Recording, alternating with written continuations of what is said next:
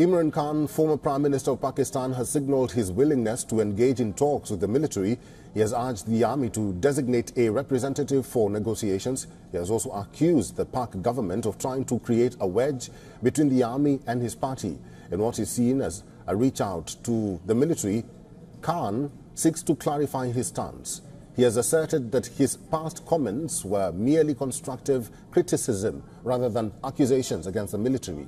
Speaking informally to journalists during a court appearance, Khan articulated his readiness for dialogue, urging the army to designate a representative for potential negotiations. The arrest of the former cricket star turned politician in May last year sparked unprecedented scenes, with protesters breaching the heavily fortified army headquarters in Rawalpindi and vandalizing a senior general's residence in Lahore.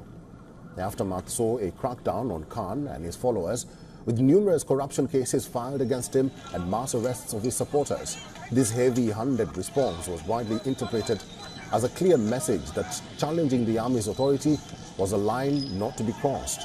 Now, from his position of confinement, Khan appears to be calibrating his approach. He emphasized the importance of criticism in a democratic society, framing his past comments as part of his essential process rather than an attack on the institution.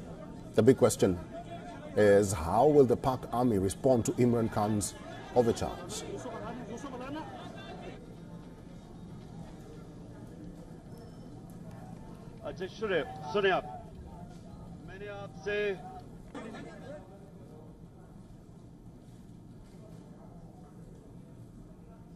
And for more on this, our Pakistan Bureau Chief Anas Malik has sent us this report from Islamabad.